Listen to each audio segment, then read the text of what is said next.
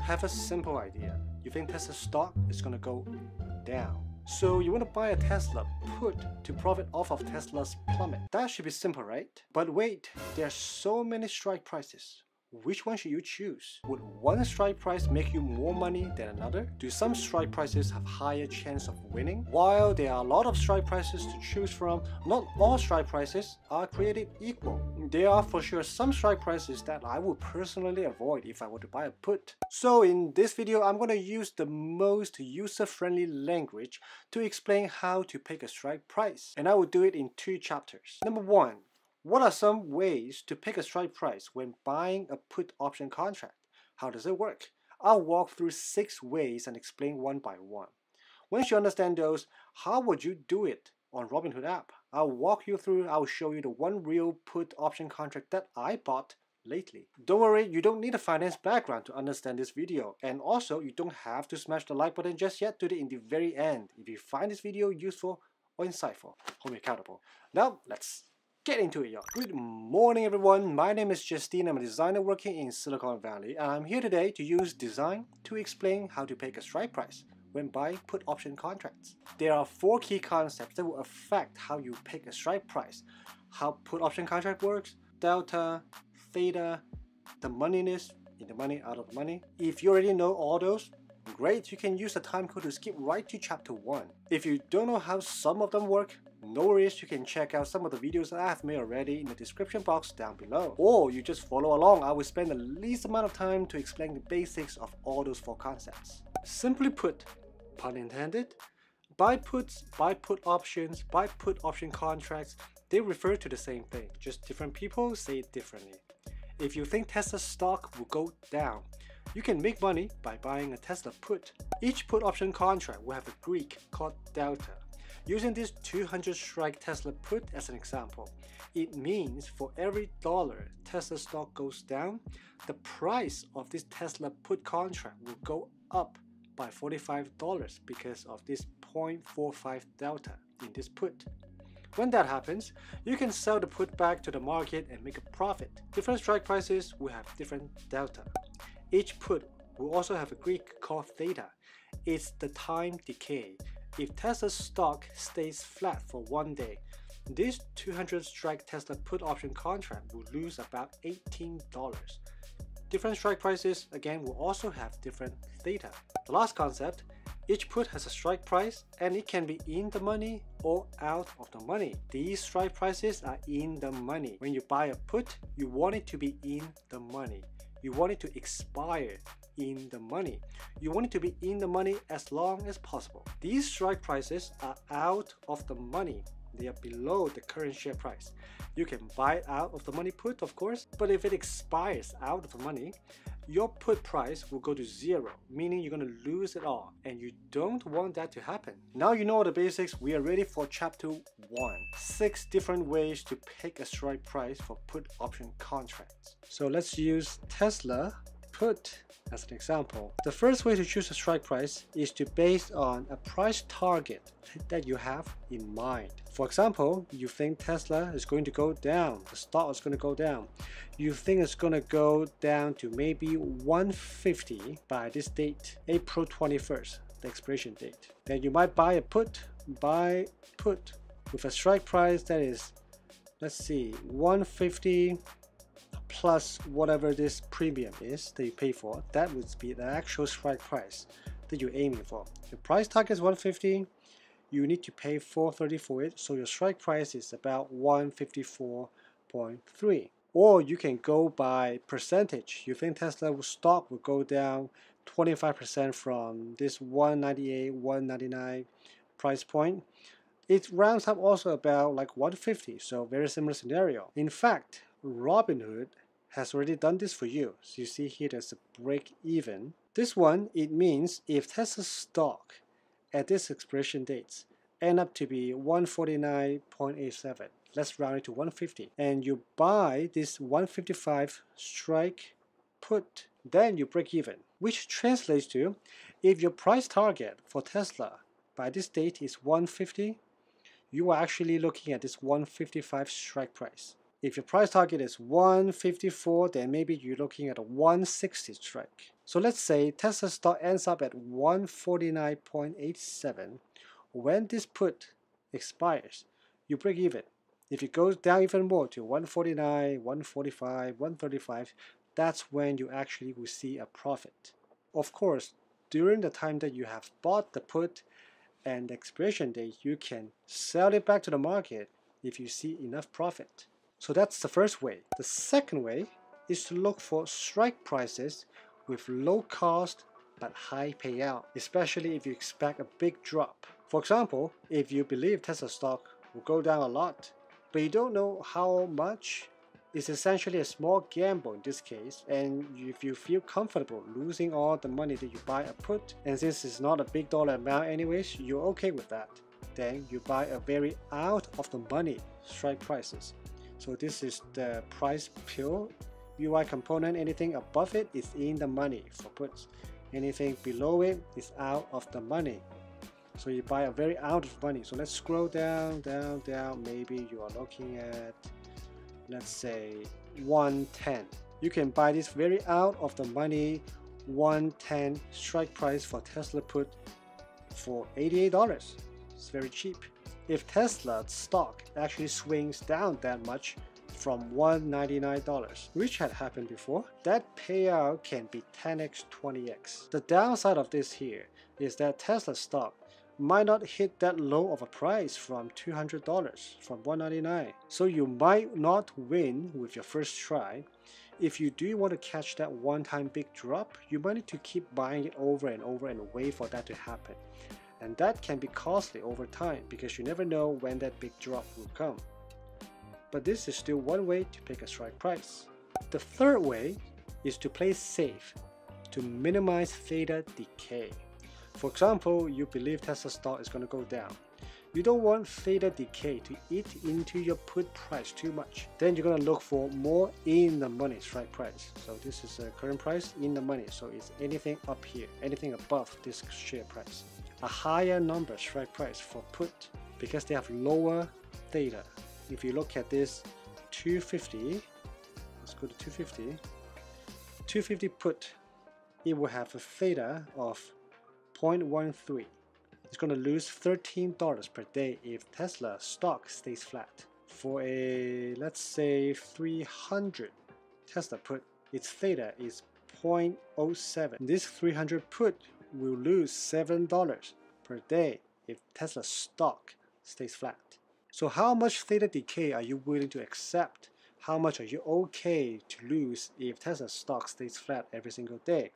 If it's $13, then yeah, you're looking at the 250 strike price Tesla put, and that costs you about 5.4K. The fourth way is to pick a strike price that is at the money or slightly out of the money. You think Tesla stock is overvalued at the current share price of $199, $200, then it makes sense to buy an at the money put so you don't have to pay too much compared to like deep in the money Tesla put. In this case, it will be 200 strike Tesla put that costs you about 2K. Or even better, you can buy a few strikes out at an even lower cost, maybe 190 for an even higher payout ratio. If that's what you're thinking, you may be looking at this 190 that costs you about 1.5K. The fifth way is to use delta. Pick a strike price that has high delta because higher delta signals higher probability of winning. Again, you believe Tesla stock will go down, you can buy a high delta put like a 0.75 delta or 0.8 delta. Let's say 0.8. That will be something like a 270 strike. 0.8 delta. Another way to look at this is which one has a lower probability of losing all money. For example, it's less likely for a 270 put to lose it all compared to a 210 strike Tesla put, because for the 270 strike to lose it all, Tesla has to climb up $70 for it, versus for a 210 strike you can lose it all if Tesla climbs up $10. If I want more buffer and to be more conservative, I can even go further out to like 0.9 delta which is equivalent to, let's say, maybe 340 strike price has a 0.9 delta. That's more safe. Generally speaking, that's the idea. You can pick a strike price just based on the delta. The sixth way to pick a strike price, if you want max protection, then you want the highest strike price, the highest delta that you can find. Let's say you own 100 Tesla shares. You believe the stock is going to go down, but you don't want to sell any of your shares. You don't want your account to go down either. So you can buy a Tesla put to hedge against it. Remember delta? For every dollar Tesla stock drops, the put price will go up by the delta amount. So when you buy a put with a 1.0 delta, then if Tesla stock drops to $1 and you have 100 shares, so your net account value will drop $100, your put will also gain $100. So net zero, your account is unaffected. That's a perfect hedge. For that to happen, just to find a Tesla put with a strike price that has a 1.0 delta. Unfortunately, it's almost impossible to find a 1.0 delta with an expiration that is months away. So the closest you can see is a strike price of 600 and it has a delta of 0.91, meaning for every dollar Tesla stock goes down, your Tesla put will gain $91. It's not 1.0. You don't get $100, but still it's better than 0.6 delta in terms of hedging. So you will go with the highest delta that you can find, which means a 600 strike price for the put. And that costs you about almost 40K. Now take a look at all of these in a condensed list. We can see, depending on your style, your priority, your analysis, and your reasoning, the strike price that you pick for your put can be quite different. I have my favorite way to pick a strike price for puts these days. And let me show you this real example, which leads us to chapter 2. I bought a put on Carvana. So for those who don't know, Carvana is an online used car dealer company. You buy a used car from them online on the website and then they will deliver it to you at your doorstep. So a few things to note here for this business, for this company itself is not profitable yet. You can look at Robinhood, type in Cvna. If you scroll down to the earnings section, you can see the EPS is all negative. It also has declining earnings, declining negative earnings. If you look at this website, you can see the share dilution. They keep increasing share amount, the share count to compensate the employees. And then if you hop into their Q3 2022 earnings report, their balance sheet, you can see they have very little cash, a lot of debt, especially long-term debt.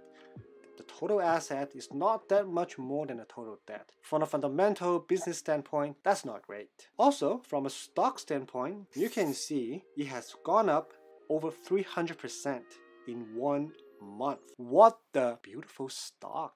Yeah, not great either. When something goes up so much so fast, it's gonna crash, it's gonna go down. Time will correct everything. With those reasonings, I went ahead with my fourth way of picking a strike price. Pick a strike that is at the money or slightly out of the money. So if you open up Robinhood, you type in Cvna, Carvana, and then you go to trade and then trade options. I go with the June 16th one, which is about 4 months away as the expiration date. And you can see this +1 here, 12.5 strike put. That's the one I bought. If you were to buy it, you just click the price tag and then hit the bottom, continue, and then you review, place an order. I bought this Carvana put on February 2nd, which at that time the Carvana stock price was about $17.60. In hindsight, it was like the recent peak, so I got lucky. So at that time, the at the money put will be the 17.5 strike price, but I chose the 2 strikes out from at the money, which will be the 12.5 strike. So I can pay a little bit less and the payout ratio will be higher. If you look at my Carvana put position, it cost me $440. That's the cost.